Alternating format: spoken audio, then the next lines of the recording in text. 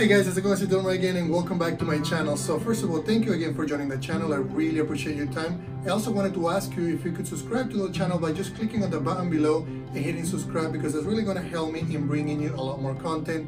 Today I'm going to continue the videos on Magic Leap. I'm really excited because I'm going to be updating the operating system and also the SDK in my computer. So I'm going to show you the process by going in and changing some of the path variables that we need to change, also going into the package manager and downloading the new version. So let's jump into my computer and start working on it. Alright guys, so I'm ready to show you the update process for Magic Leap new version, which is 0.21. So let me go ahead and open up the package, Magic Leap package manager, and then we can determine what changes we'll need to make. I haven't updated my device in a while, so this is normally what you'll get, updates available. It'll tell you if you want to update it and have it updated. I'm going to say no because I want to show you what needs to be updated. And it looks like the version that is available right now, it's like I was saying 0.21.0. I haven't installed that, and then we can look at other examples that I'm currently using. So if I look at the Unity packages, let me make sure if there's an update as well. Looks like there's also an update for that. And of course, if you're using some of the other components, like the components in Unreal, you're more than welcome to install that. So I'm going to go ahead and install and update the Lumin SDK to 0.21.0. And I'm just going to say download, and it looks like it's pending install. So I'm not going to install it just yet. And then also do the same thing on the package manager. I'm going to say, download that. So this gives you a list of things that we will be updating. Let me look at, so this is all Unreal.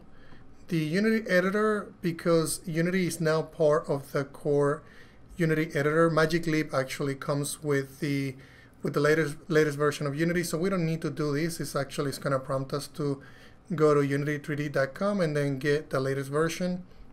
So what Magic Leap did is they're now part of the Unity core, so we don't need to do anything there. In Unity packages, I already installed that, and let's see, code extensions. So I think we're good to go. I don't think I need to install anything else. I'm just gonna hit apply, and this is probably gonna take a little bit to download and install. So what I'm gonna do, I'm gonna leave this running, and then I'll fast forward until it's completed.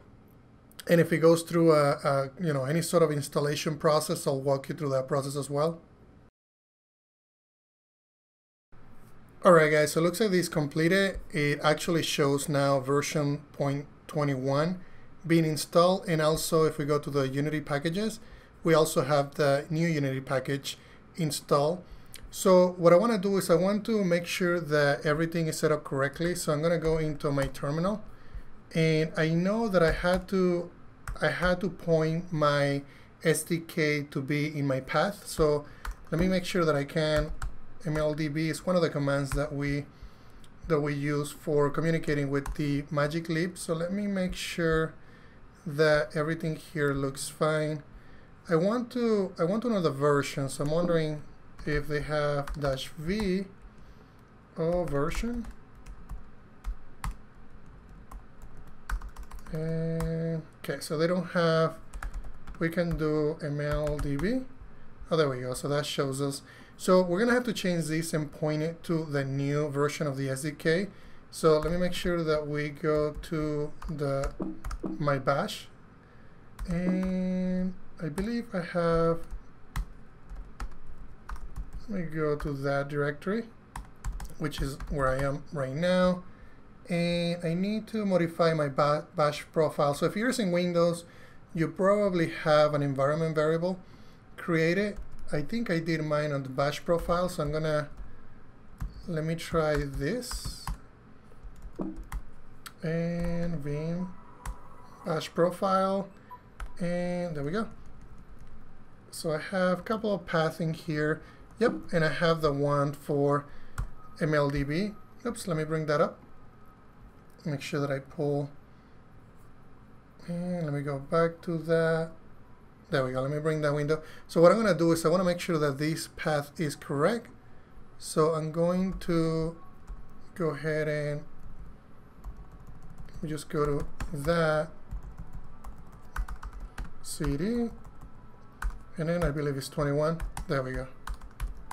All right, so what we need to do is I'm just gonna go ahead and change the path here to be 21. I'm also gonna do the same thing on the tools to be 21.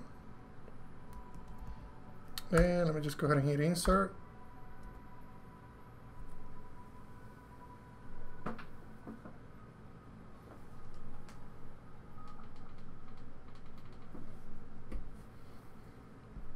All right, so I think we're good to go here. So I'm just gonna close out of this, and there we go. And as soon as I get out of this, out of the terminal and go back in, I should be pointing to the right version. So I'm just gonna close out of the terminal, and let me just go ahead and, oh, there we go, it closed. Okay, so let me go back to it, and I'm gonna do which mldb. Make sure that it is pointing to 21, and make sure that I can run it so that I know, okay, so we're good to go there. Everything here should be working. So what I want to do is also go to my device and show you the update process, and then we can do probably another video so that I don't make this one too long, where we upgrade one of the projects that I already have and try to build it on this new version of the Magic Leap SDK. So let me go into my device and get into the update process. All right, so it says that I am in a new space. I'm just gonna skip this for now, just to get, just to get everything working. And I'm gonna go into my settings, device, and it looks like it's downloading the new version of the software.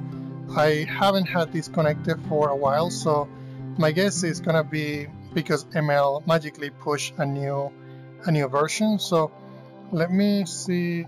Yeah, it's currently downloading. So I'm just gonna continue on, and when this is completed, I'll just continue showing you the process. So it looks like it's finished downloading, and now it's ready to install. So basically, all you have to do is go back into settings, go to about, and then just hit install. And this is gonna tell us, go through the terms and conditions. And we'll just go ahead and hit accept because I trust Magic Leap. And then this is the new version. We're just gonna say install and restart. It says that I have low battery, so I'll just make sure that I have it connected, and then I'll basically continue to this process. But that's basically everything we need to do. I'll just jump back in, and then on the next video, we'll go through the process of pushing one of the apps that I already created to the new version of the SDK. Alright guys, thank you very much for watching this video. I really appreciate your time, and if you have any questions, please let me know. Also be sure to check out GameDev.net because they have amazing resources for game developers. Either you're starting out, or if you're an advanced game developer, they have resources for you. And also find me in Patreon.com, where I'm basically posting information about what I'm doing behind the scenes. I'm also posting early access to source code and a lot more information about what I'm doing for prototyping. So find me in Patreon.com, guys. Thank you very much.